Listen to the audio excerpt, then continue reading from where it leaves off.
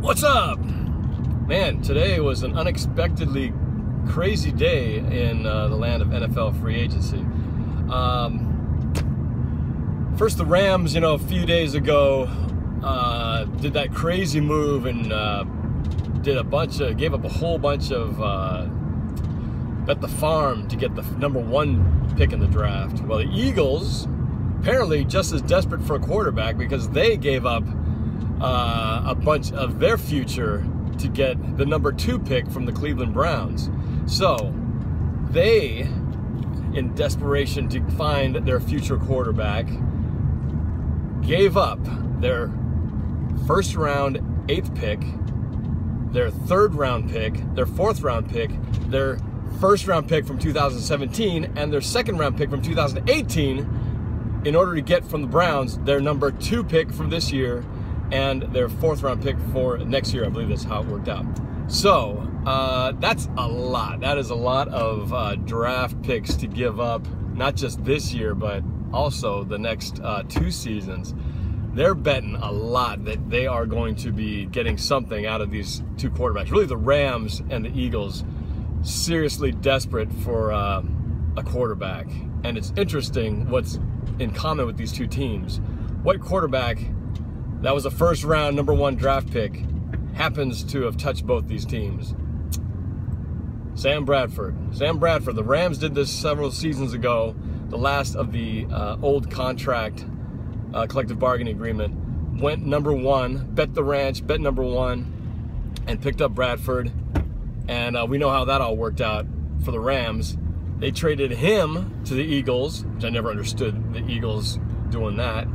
And then the Eagles, after taking him, go and do this and bet everything in the future to get the #2 pick. So it's pretty clear that Goff or Wentz, one of those 2 guys is going to one of these 2 teams, and you better pray if you're one of those teams fans that those guys are the saviors to your teams, because you guys are betting big time on these guys as being the savior to the franchise. I'm back home, so I had to cut my blog off a little bit short there. But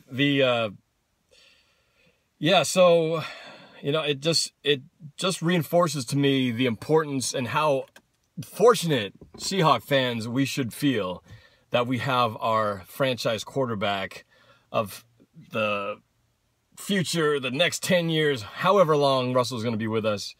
Because just watch what's happening with these other teams, with teams like Cleveland, who have swung on and missed on quarterbacks with Manziel, and now these, and obviously they didn't see holding on to the 2nd round pick or the #2 pick to grab one of those guys, but they still need a quarterback desperately.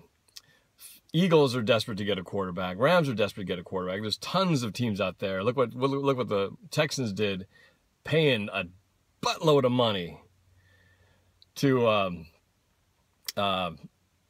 what's his name from the Broncos, Osweiler.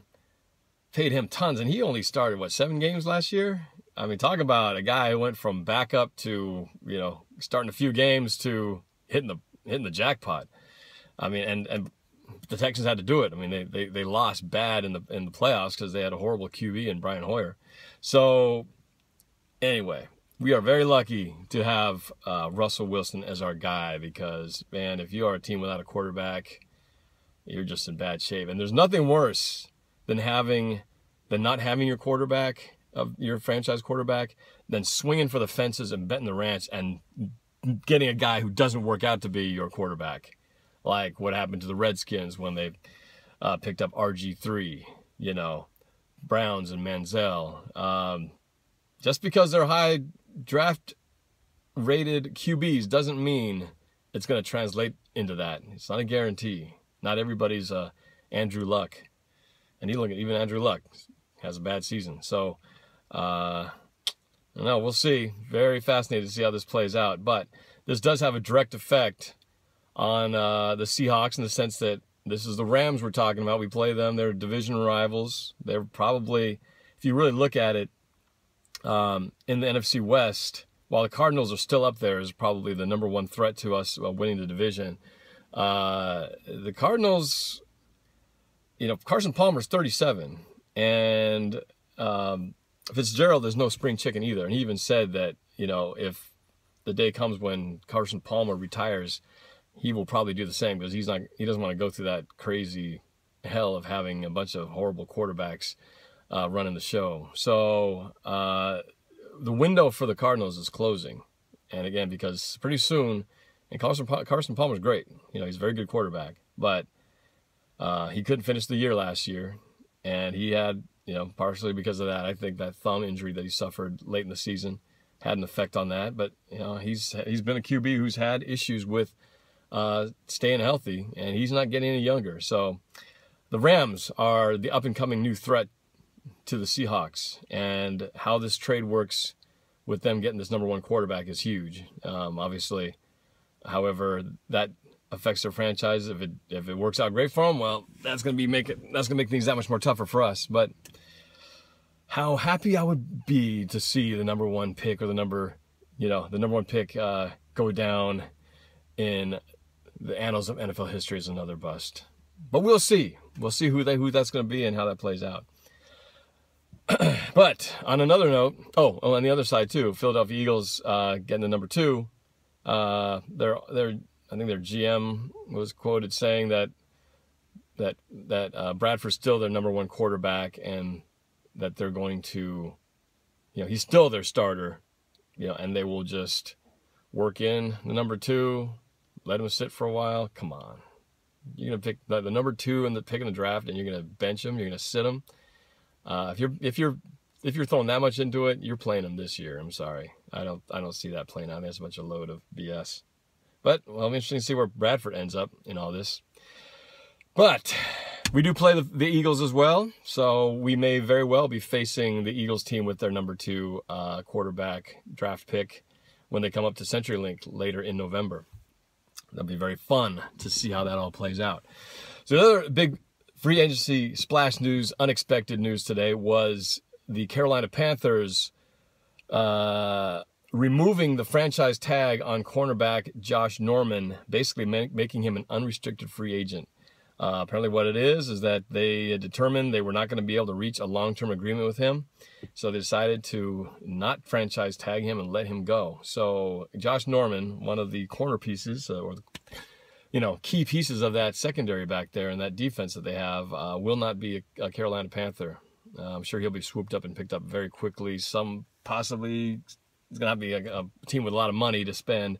Possibly the Rams. They need some help in the secondary. Same with the 49ers. Bears are all possible places they might end up.